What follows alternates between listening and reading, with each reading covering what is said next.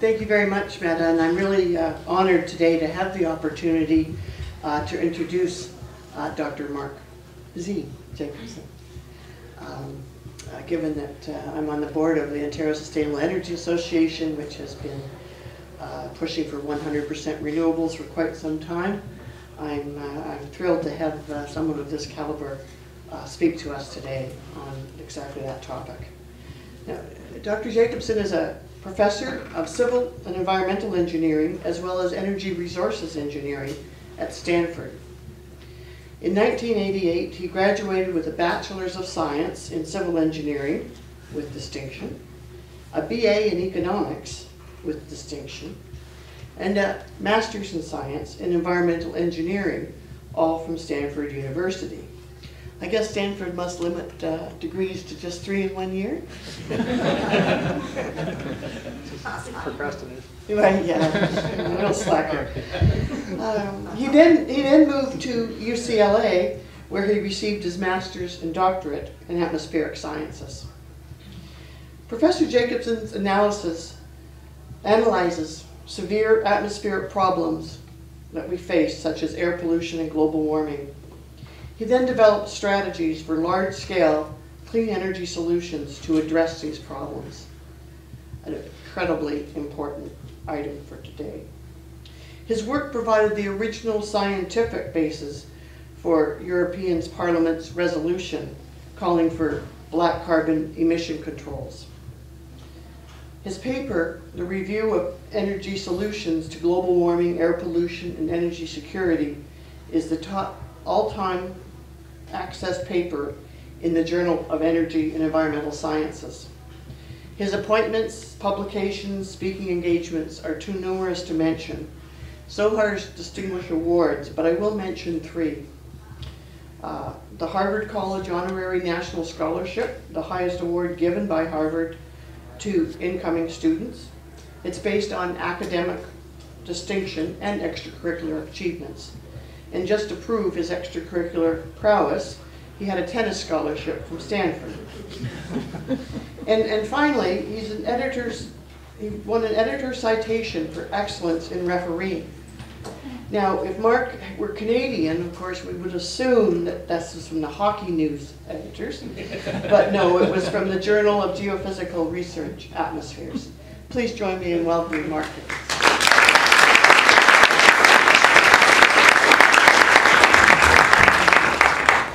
Thank you for that very kind, generous introduction. And also thank all of you who I've met with today and I will meet with later for hosting me today, bringing me here.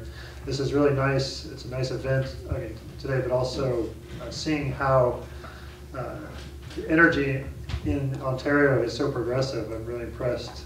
But there's still, in terms of,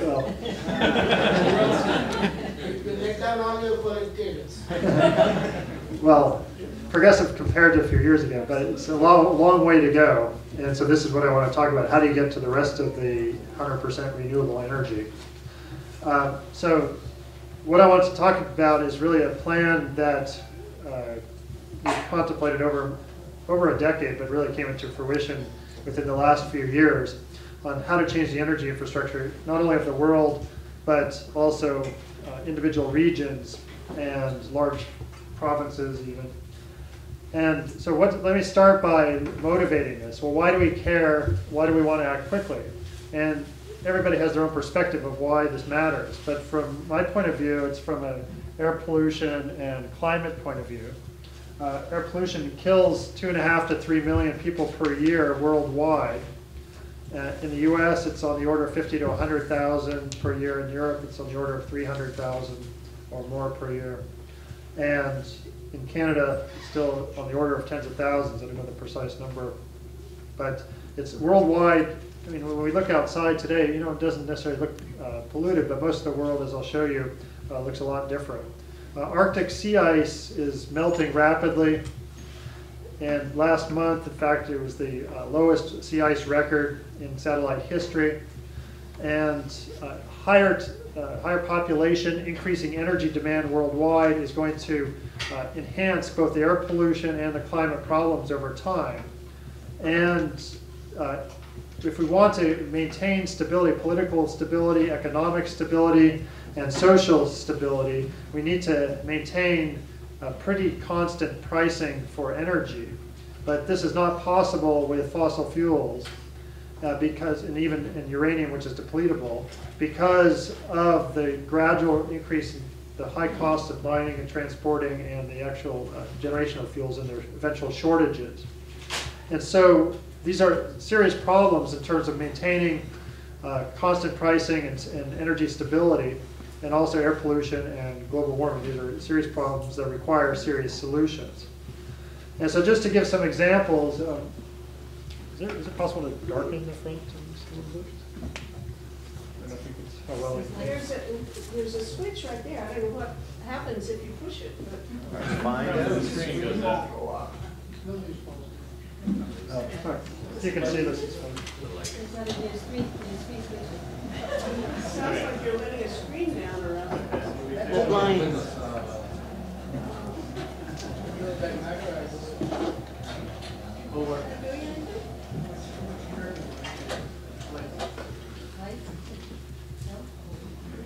Wait another hour. Okay. Well, okay, so I want just giving some examples of cities around the world where air pollution is very severe. Most megacities of the world really look like this and don't look like what we see now in North America and Europe for the most part. And especially in places like China and India, where there's a lot of indoor burning of solid biofuels for heating and cooking, there's a high mortality rate. In fact, the infant mortality rate and the mortality rate of children under 5 years old is incredibly high. It's like 20% of all the mortalities associated with air pollution. So these are issues that we're trying to address through clean and renewable energy.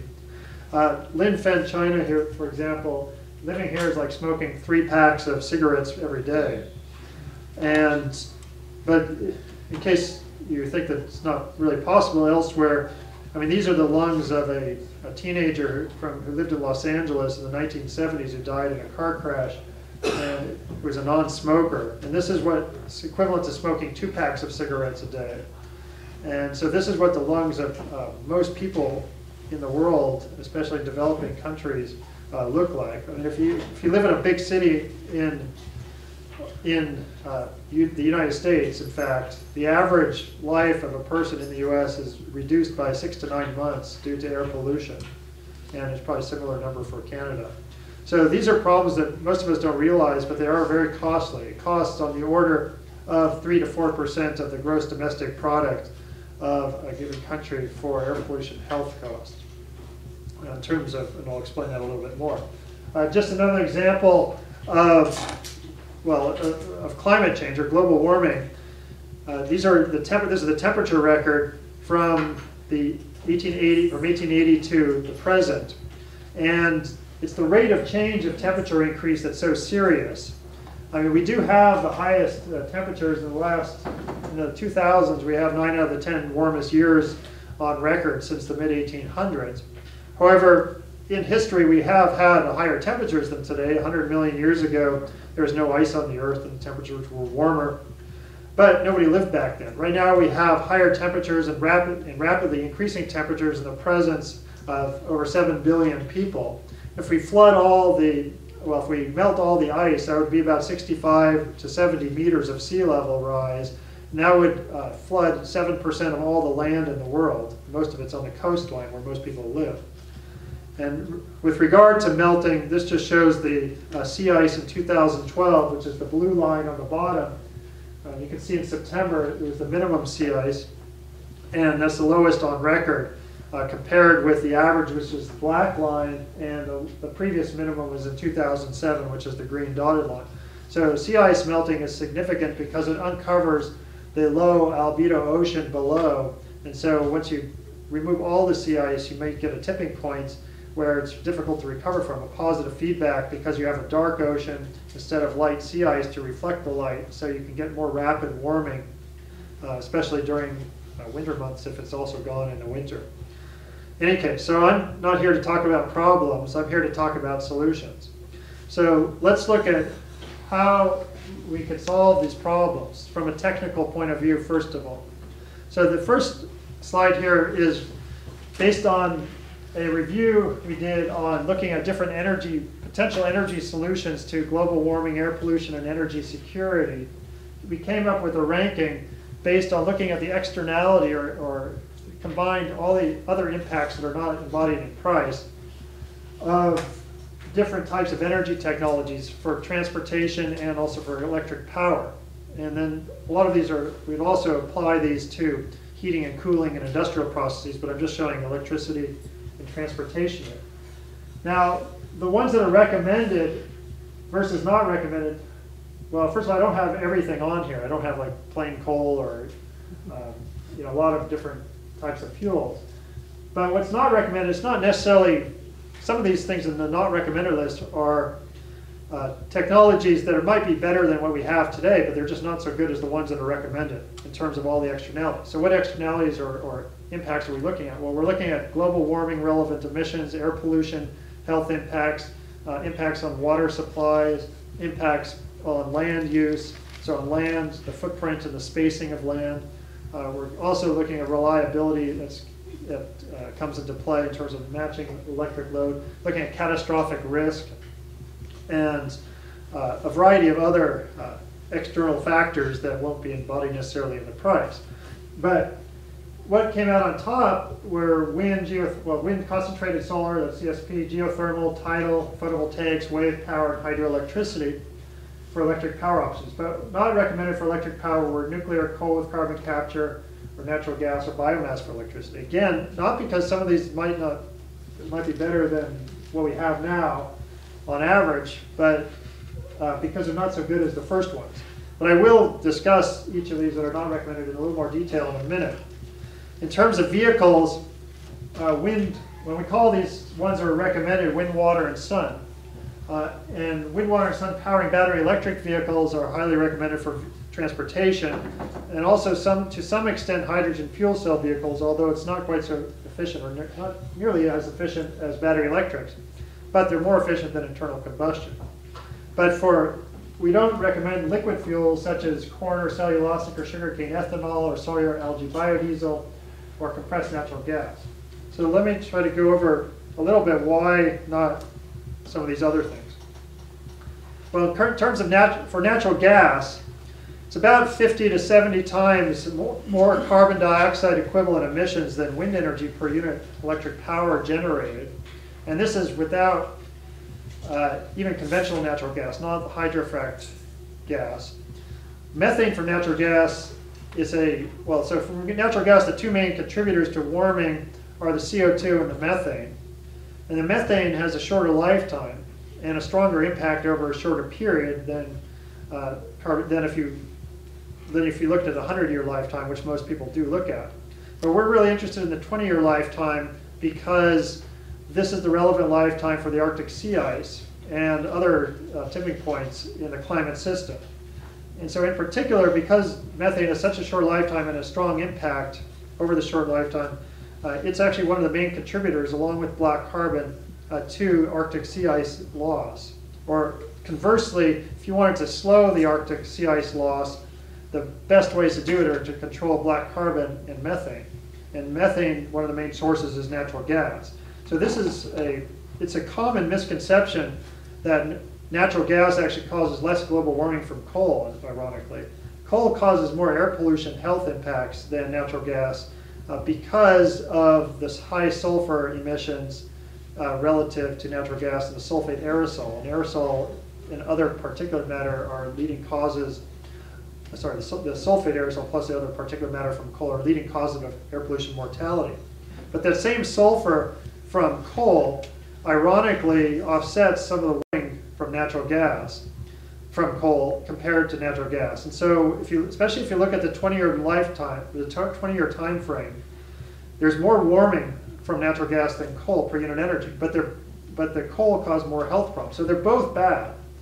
Neither of them are a solution to these problems that we face. And don't be fooled by the natural gas industry who wants to say that, oh, this is a clean bridge fuel. This is not a bridge fuel. It's really a bridge to nowhere fuel. because of the problems associated with it. It still causes significant warming, and it still causes air pollution, health problems through the oxides of nitrogen, which convert about half of all the NOx emissions from natural gas, which there's a significant amount, convert to what's called nitrate aerosol particles that affect human health directly. So there's really no benefit of either of them in terms of this combined problem that we're looking at. And in the last few years, there's been an increase of what's called hydrofracking, or the injection of underground of water mixed with chemicals to try to loosen up the shale rock to try to extract methane more easily. And this is thought to increase the methane slightly or more, and there's a lot of uncertainty compared with conventional natural gas. But it doesn't really matter if you're using hydrofracked or conventional, they still have the same problem. But the hydrofracked gas is probably causing a little more problem. Now, what's called clean coal, or coal with carbon capture. This is where you try to sequester the carbon from the exhaust stream underground. And you can actually reduce about 85 to 90% of the CO2 emissions from the stack through coal with carbon capture. However, you need 25% more coal to do this. That's how much additional energy is required to run the carbon capture equipment. And so you actually need 25% more coal mining and transport and use. And you don't actually reduce any of the other pollutants from coal, such as sulfur oxides or nitrogen oxides. So you actually have 25% more of all the other pollutants. And you don't reduce any of the CO2 from the mining or transport. So as a result, you still have about 50 times more carbon equivalent emissions than wind energy, and about 150 times more air pollution than wind energy when you use coal with carbon capture. And there's some examples of carbon capture, but it's not really commercially viable even at this time. So this is not an option if we're trying to solve our problems. Why not nuclear? Well, okay, so nuclear is one of those that, okay, it's better than a lot of the other things that we're looking at, but it's not so good as wind or solar, as we'll see. For example, it's about 9 to 25 times more carbon equivalent emissions than wind energy, with half of that due to the fact that you need to mine and refine uranium continuously. In the United States, there are 2 coal-fired power plants whose sole purpose is to refine uranium for nuclear power and nuclear weapons use. And in addition to the construction of the plants, but the mining and refining uranium is something you have to do continuously. But it also takes between 10 and 19 years to put up a nuclear plant. And it compared with, on average, 2 to 5 years for wind or solar farms. And as a result, there's what's called an opportunity cost loss of emissions, which is during the years between when you could have put up the wind and solar farm, the additional, at a minimum 5 years, but up to 14 years, you're running the regular electric power grid, which is dominated in a lot of places by coal. So for the U.S., it's 60% coal. It's actually down to 50% now. But it's a significant coal, but also natural gas. So you're putting out a lot of carbon. So that's where the rest of that carbon equivalent emissions comes from. Well, then there's the risk of meltdown, as we've seen. 1.5% of all nuclear power plants ever built have melted down to some degree. Reactors, that is. Including, most recently in Fukushima, there are several of them that melted down. And then there's the risk of nuclear weapons proliferation. There are 5 countries that have developed nuclear weapons capability, or tried to develop nuclear weapons capability secretly under the guise of civilian nuclear weapons research. And it's not to say that you couldn't do it otherwise. It's just that it gives a country more cover to develop weapons. And so if you wanted to repower the entire world with nuclear, you need about 16,850 megawatt reactors. And we have about 440 today, minus about 50 that were shut down in Japan, so it's about 390.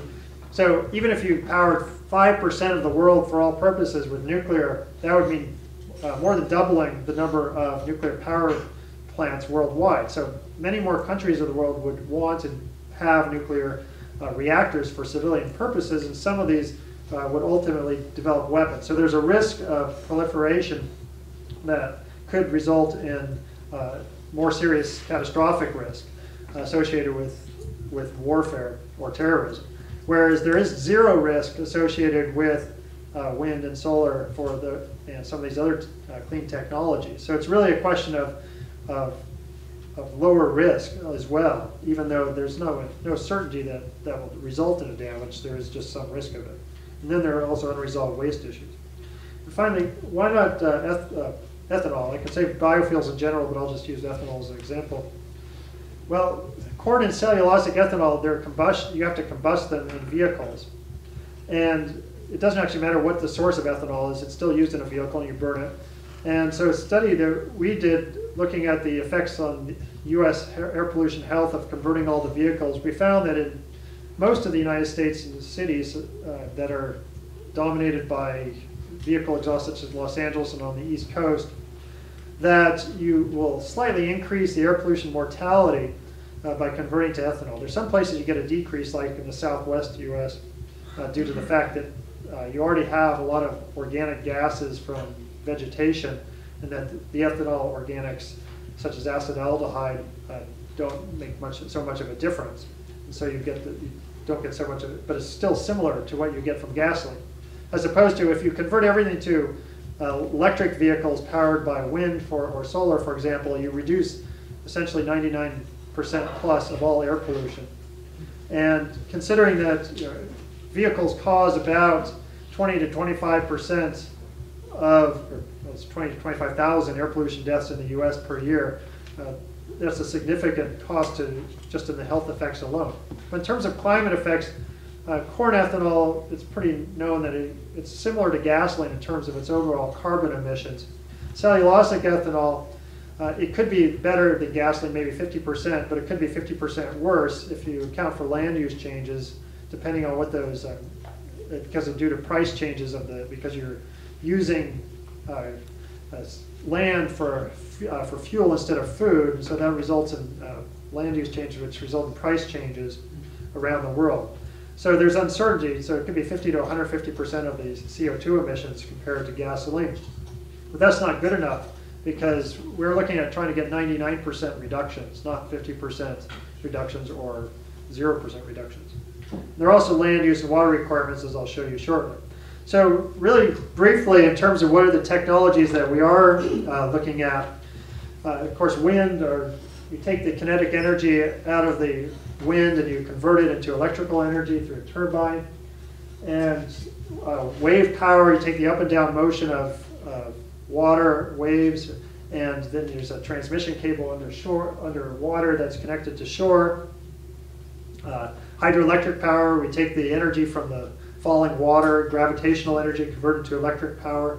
Tidal turbines, these are just wind turbines under the water, but they take advantage of the regular motions of the tide, so they're a little more reliable than wind turbines in terms of providing stable energy. And then geothermal, which are the bottom two slides. The bottom right just shows steam coming up from under the ground, and the left is a geothermal power plant, which you basically take advantage of hot rocks under the ground and pass water over the rocks and through one hole, and it comes up the other hole to generate steam to run a turbine. Then there's concentrated solar power, where you focus light onto a central tower receiver using a bunch of mirrors. In that central tower receiver, you have a molten nitrate salt that you heat up, and that can be stored at night to generate electricity at night. And then there's photovoltaic power plants on the right here, which just large arrays of PV on the ground, or could be on canopies, and on rooftop solar. Rooftop solar is in the middle there. For transportation, electric cars and hydrogen fuel cell vehicles, we have the Tesla Roadster on the top left. It goes 240 miles, charges with a 220 volt charger, a 3.5 hour charge. The Nissan Leaf, it charges it goes 80 miles, so it's not quite so far, but it's more for local commuting. The Tesla Model S, this goes 310 miles. It can be charged with a 440 volt charger in 1 hour.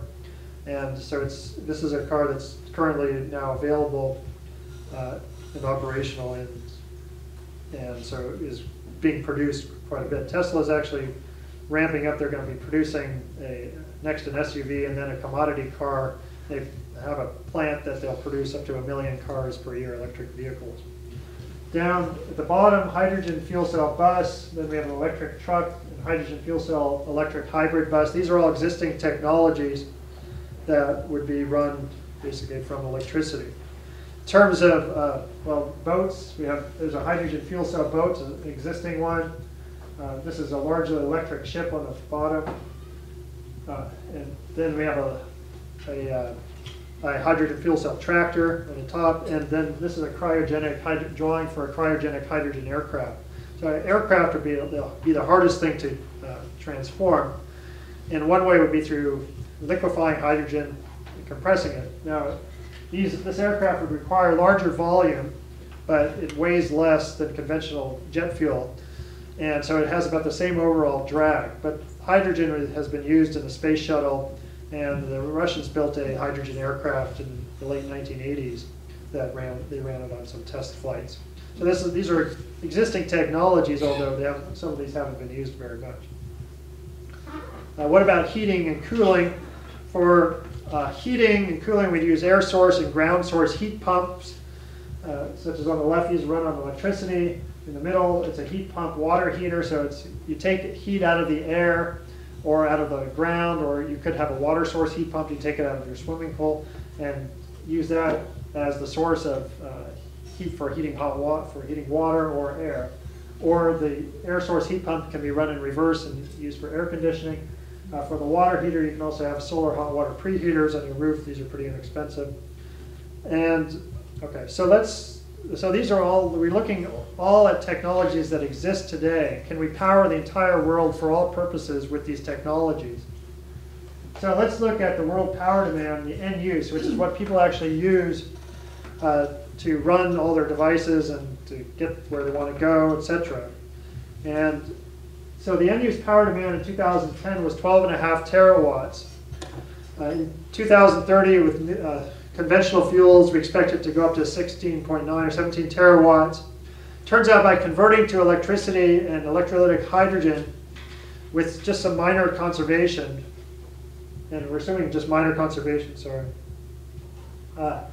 then we go down 32% to 11.5 terawatts. That's because electricity is so much more efficient than internal combustion for several applications, such as for vehicles. The average internal combustion efficiency from tank to wheel is about 17 to 20%. And the rest of it, the remaining 80% goes to waste heat.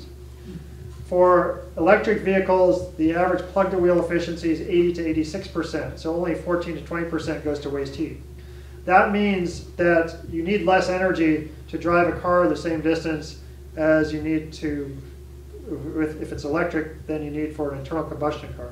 That also means that the cost of electricity to run your car is equivalent to, right now, about 80 cents to $1 a gallon equivalent versus $4 to $4.50 a gallon for gasoline. So it's 1/4 to 1/5 the cost for the fuel to run your car. So although the electric car right now is more expensive, you save, if you're driving 15,000 miles per year, you're saving about $1,500 per year in fuel costs.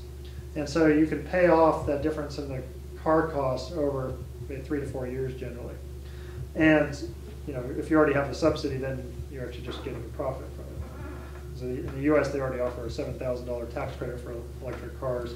So their prices are pretty comparable, and so then you're getting a net benefit by saving on your fuel costs. But you also have the convenience factor. You can charge it in your own home, and instead of having to go to your fueling station.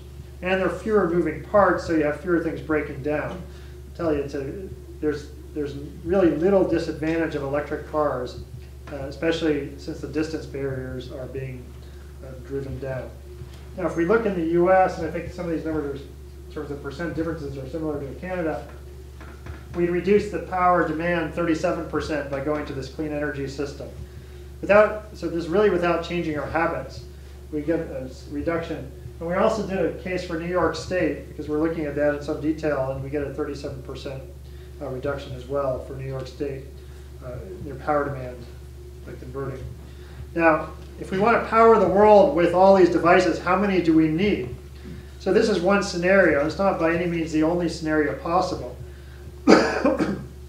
So in this scenario, we have 50% wind, 40% solar, and 10% everything else. And the wind is divided between onshore and offshore wind. We have about 3.8 million 5-megawatt wind turbines to power half the world for all purposes. So, I mean, 4 million turbines, that sounds like a lot, but you know, right now the world produces every year 70 million cars. In World War II, the world produced 800,000 aircraft in 5 years. And so to produce 4 million wind turbines, basically once every 30 years, or even after 30 years, you can refurbish a lot of these turbines, is not technologically a big deal. Now, what about the rest of these devices? Well, let's look at the solar first.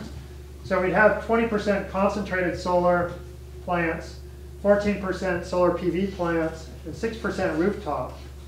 But that 6% rooftop represents 1.7 billion 3-kilowatt systems on rooftops. Now, a lot of those could be combined into groups of, like an industrial complex or a commercial building could have tens or hundreds of systems. So it doesn't mean you need, these are separate systems. You can combine them together. And if we can do more than 6% rooftop on a global scale, that would be great. But this is a lot of rooftops already. But we can probably do better. Now, in terms of hydroelectric, we assume we'd have 4% hydro, but 70% of that's already in place. And we probably wouldn't grow hydro that much because there's a lot of resistance to it. I mean, it does have some disadvantages, even though it turns out to be very clean in terms of the emissions associated with air pollutants and global warming relevant emissions. With geothermal, it's about 4%, so that would grow a little bit, and 1% wave and tidal power. So what about the resources? This is a map for modeling of the world wind speeds at 100 meters.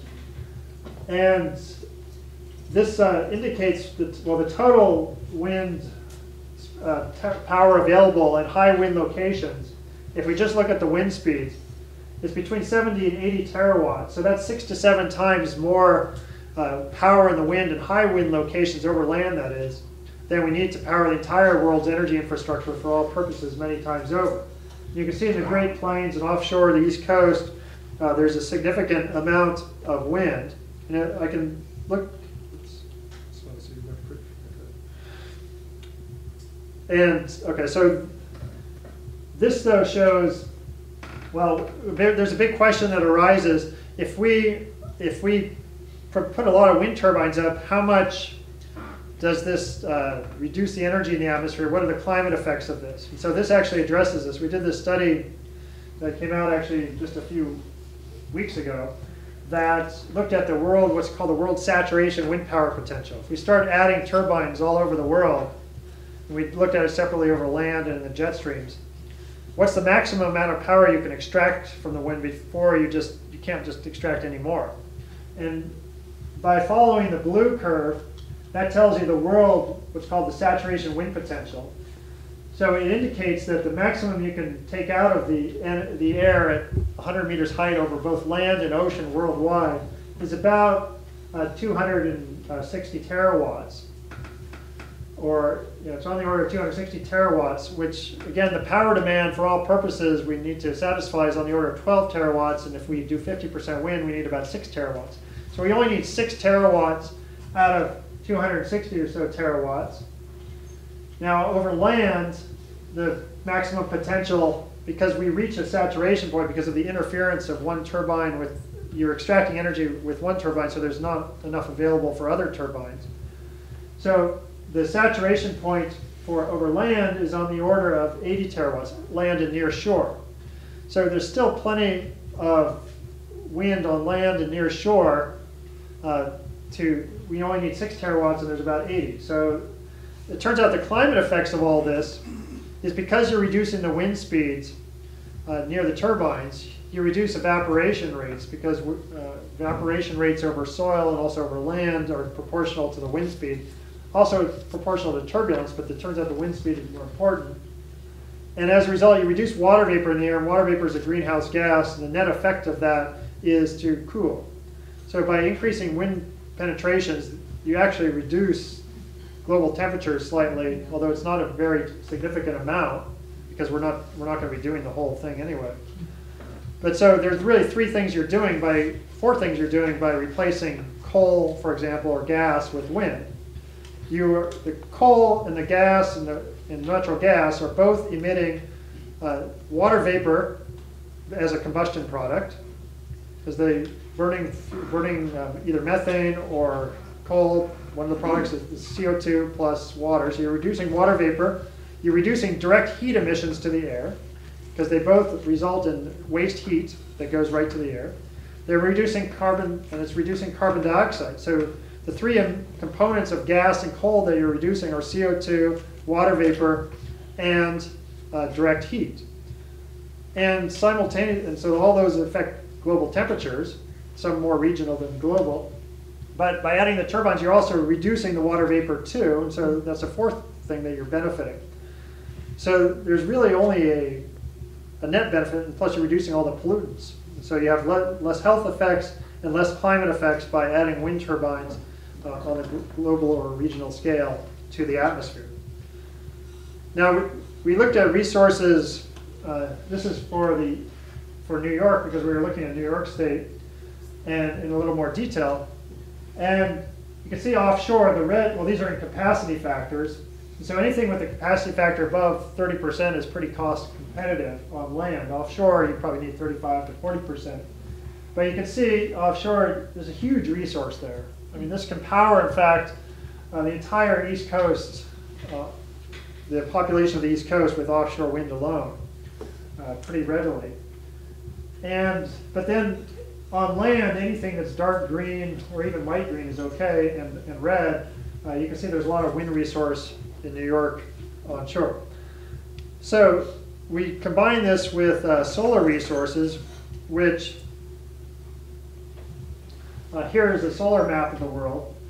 And solar, there's even more solar than wind in high solar locations. There are about 340 terawatts of solar available in high solar locations, compared with about 11.5 terawatts that we need to power the entire world. So there's about 30 times more solar than we need. And you can go down the high solar locations are mostly in places in red, but you can go down to some of the light blue and still get reasonable solar. It just becomes more expensive as you get less power from it. Now, let's start looking at how much land or space this all takes up. So let's do an example with on-road vehicles in the US. So if we look at different technologies powering on-road vehicles, how much area does this require? For cellulosic ethanol, which is second generation ethanol, that actually there is no commercial refinery for cellulosic ethanol anywhere in the world today, even though it's been tested since 1981. The estimates for the land areas that would be required for this range from 5% to 35% of the entire US, including Alaska. 5% is from the ethanol industry, and 35% is from scientific study. So this just represents the average between the two. But corn ethanol, there's a little less uncertainty, although it's still a big range. It's between 10% and 18%, so 14% on average. But these are taking up quite a bit of land that would be dedicated just for fuel production, just to run your vehicles, and that would still result in all the air pollution that we currently have. Now, nuclear, this is not one of the issues in terms of land. It takes up about the size of Rhode Island, so unless you live in Rhode Island, and then you can sacrifice Rhode Island for all the nuclear. For wind, there's a red dot. There's the black area is the spacing between all the turbines, so it represents about 0.5% of the US. And the red dot is 1 to 3 square kilometers. You require on the ground 1 to 3 square kilometers of land to power the entire US vehicle fleet. But you need the spacing in between the turbines that can be used as either farmland, ranchland, rangeland, open space, or it could be over the water too, offshore, so it doesn't require any land. Now for solar and geothermal, they take up less spacing than winds to do the same thing, but more footprint in both cases. Geothermal is pretty small footprint as well, but still larger than wind, but less spacing. So if you look at solar, geothermal, and wind, they really don't take up a huge amount of space in comparison, certainly with ethanol fuels. So this is an issue that, of land use issue that's pretty important. In terms of New York, let's look at, if we wanted to repower the entire state of New York for all purposes, not just electric power, but also heating and cooling, transportation, and industrial processes. This is the areas that would be required. These are the areas. So we have a lot of offshore wind, and so the blue is the spacing and the red is kind of a footprint. And there's some onshore wind, and then there's solar PV and CSV power plants. There's geothermal, which is a little dot that you can't see. And then there's rooftop PV. And the total additional space on land you need is about 0.9% of New York State beyond rooftop. This would be rooftop, so we don't count that as new land. But 0.9% for the CSP and photovoltaic power plants, and about 1.5% for spacing between turbines, so which is you can use for multiple purposes. So it's on the order really of less than 1% of real land taken up, but then 2% if you count the spacing. But that's to exchange, that's to get rid of all the oil refineries, all the nuclear plants, all the biomass factories and refineries, all the pipelines you exchange for some transmission lines, and then reducing the health cost by effectively $32 billion a year, and then reducing all the global warming impacts of the state. Now, what about reliability? Can you match the power demand with the supply? So we've looked at this in a lot of detail in California. We find that by combining wind and solar and geothermal and using hydroelectric to fill in gaps, and without increasing the hydroelectric or increasing the geothermal that much, for that matter, we can match power demand pretty well most hours over a 2-year period. So this shows 2 particular days to illustrate. And the orange on the bottom is baseload geothermal.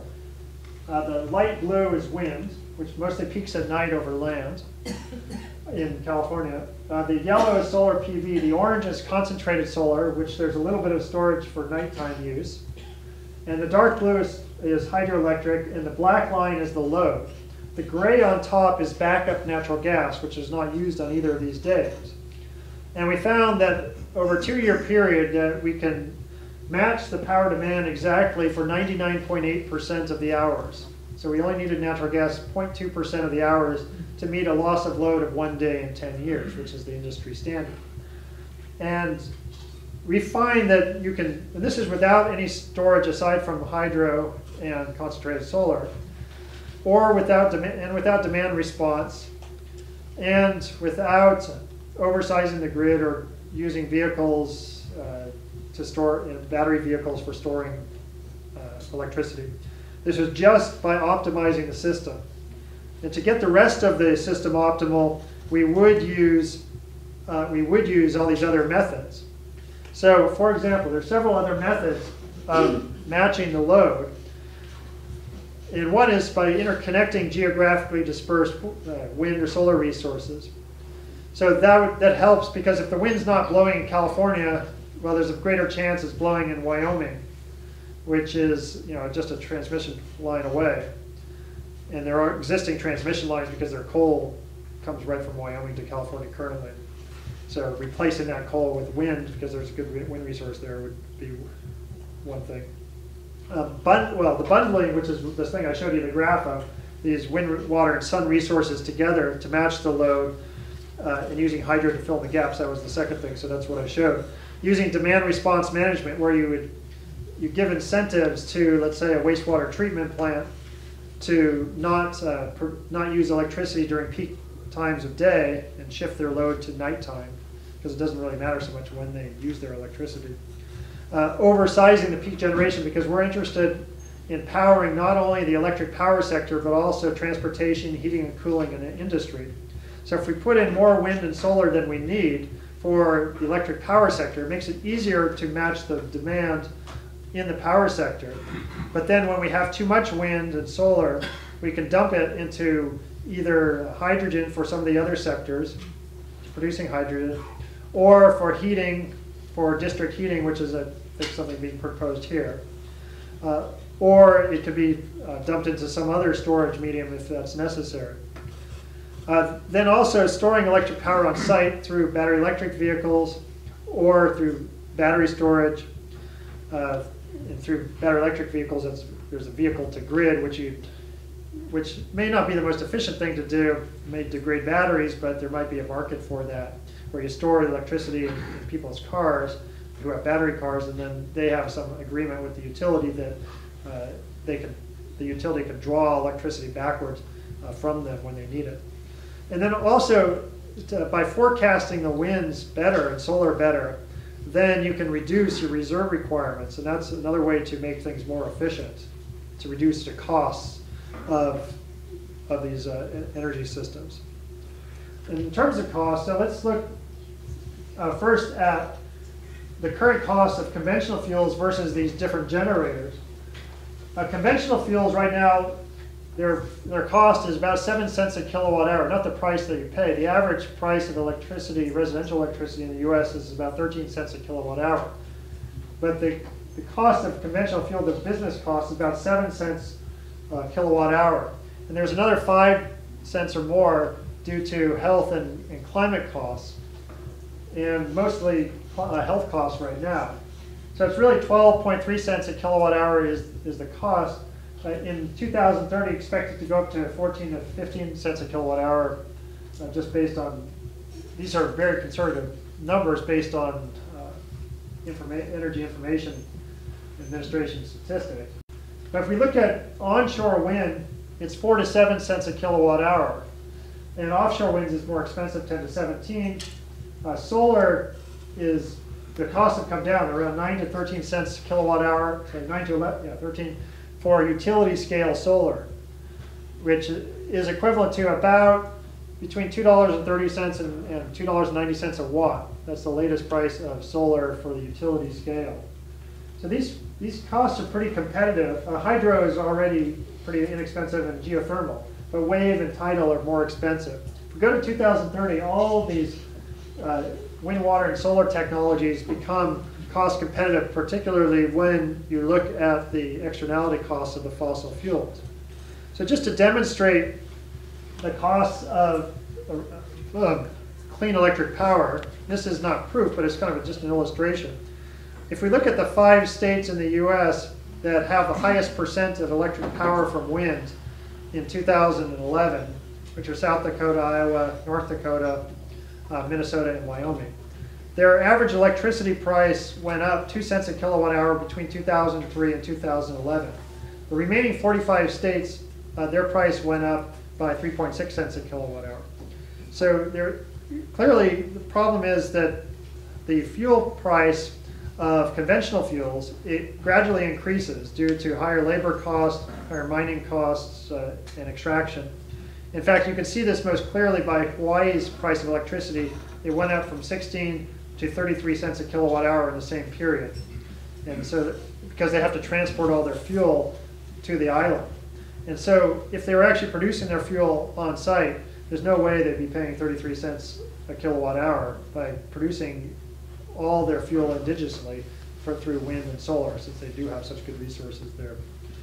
So that's one lesson from this, is that the fuel price of conventional fuels will vary and is gradually increasing, whereas that of wind, water, and sun is stable. This leads to price stability.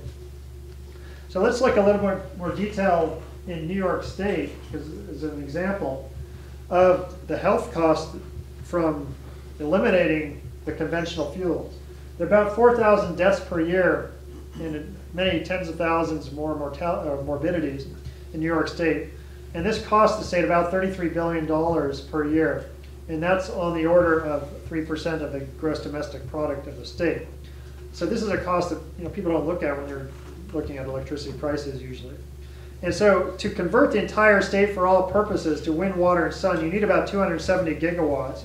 And that would cost, that's just for the generators of electric, but that's for all purposes, transportation, heating, cooling, electricity, etc.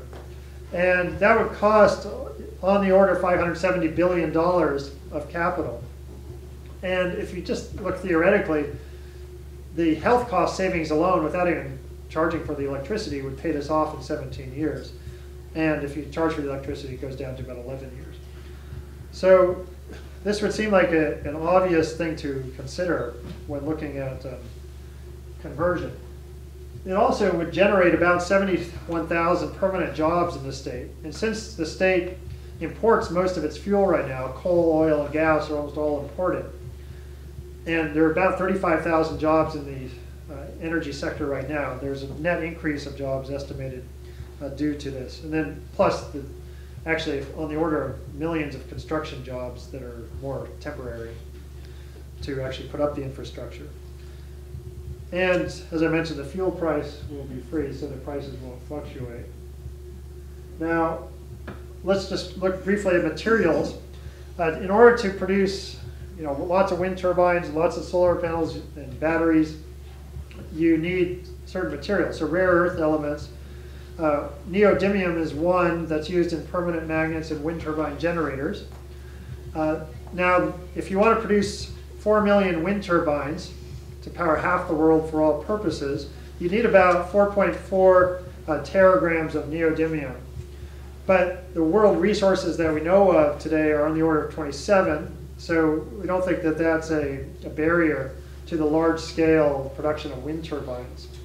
In terms of batteries, we would need, well, we currently have 800 million vehicles in the world, and if we converted all these to battery electrics, for example, it turns out we have plenty of resource. We have 33 teragrams of lithium available on land from known resources, and that's enough to produce 3.3 billion vehicles. So if everybody gets 4 or 5 cars, then we might run out. Okay, but sure, there's going to be an increase of demand for vehicles, but we don't think at this point that's a limit, although at some point recycling may be needed. And there are also other resources available. There are other lithium resources available. This is the Bolivian salt flats, where it's just under here, about just a meter or so below the surface, is the largest lithium resource in the world. It's just an open salt flat. Is that cloud cover or what's the word? Oops, sorry. It's sand. No, that's salt. That's salt. That's salt. Yeah, that's the ground. So these are tire tracks, basically, or a road. It's a road over the salt flats right now. But this just goes on for miles and miles in both directions. Okay, so let me summarize. Well, so we think that it's technically feasible to power the entire world for all purposes with wind, water, and sun, and producing electricity and some electrolytic hydrogen for all purposes. And this would reduce world power demand significantly just by going to electricity. And you'd eliminate 2.5 to 3 million deaths per year worldwide, and eliminate global warming, provide energy stability, generate more permanent jobs than it destroys, we think. Even I just showed you for New York, but the estimates for the generation of jobs from renewable energies from the studies I've seen show that there is more generation than loss of jobs. But you'd stabilize fuel prices over time. In terms of land, you'd need about 1% of the world's land to do this. And more than half of that's for spacing, and the other half is for actual footprint. There are many methods of addressing variability, and materials are not limits, but recycling may be needed. But there are barriers and upfront costs, which include upfront costs, transmission needs, and lobbying and politics. And in terms of transmission, for long distance transmission, the cost is on the order somewhere between 0.3 cents and 3 cents a kilowatt hour, with a median of 1 cent a kilowatt hour for 1,200 kilometer to 2,000 kilometer lines. And so we don't think that that's a barrier so much, because considering that the price of electricity is around 13 cents a kilowatt hour.